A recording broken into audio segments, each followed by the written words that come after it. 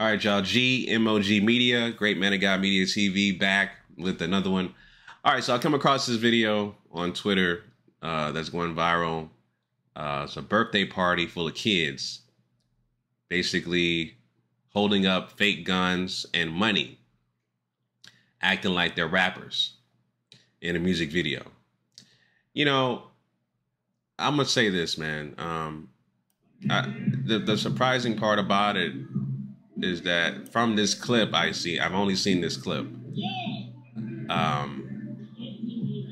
There's nothing but men or so-called men in this video. And so, of course, I have to ask, who raised these children, right? And what I want to say is not only who raised these children, right?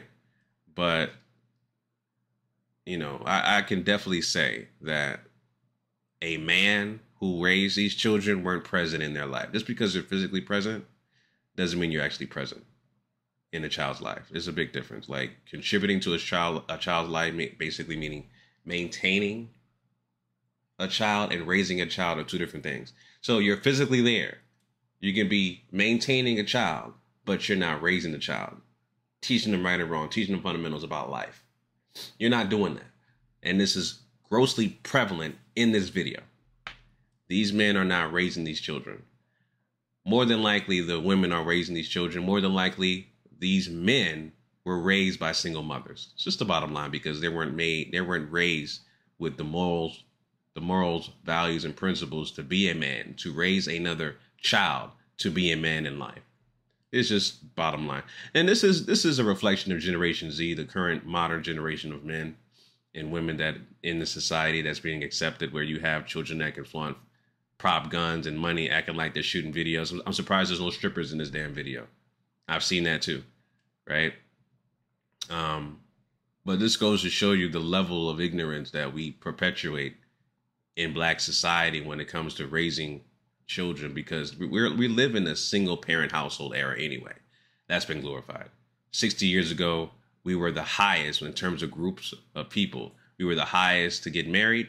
We had the highest percentage of Black-owned businesses. Check Black Wall Street, Tulsa, Oklahoma. In that particular era, we were the highest amongst that. Ever since benign neglect came out and women's rights came out and so-called independence, that's where everything shifted. Okay, everything shifted from there. So yeah, this video is, of course, is beyond toxic. It's passed down trauma from generation to generation. And this shows you, again, the value that we perpetuate in today's modern society. There's nothing but so-called men in this video. And that shows you their reflection of the mothers that were raising them, because they never had a true man to raise them.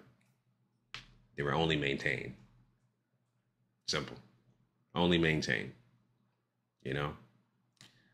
So those are my thoughts on that, family. Just a quick observation of this video.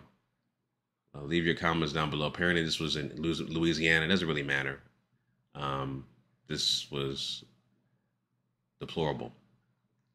And, this is trauma that's being passed down, like I said, from the next generation to the next generation.